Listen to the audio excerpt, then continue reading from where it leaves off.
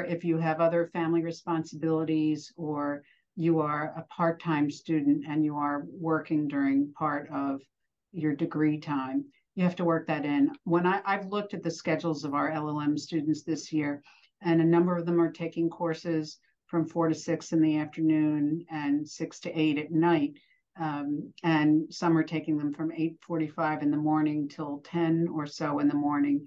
And there's so much choice. And because we are a pretty decent sized school, we have so many course offerings. And so, as Felicia mentioned before, you get to see what the choices are.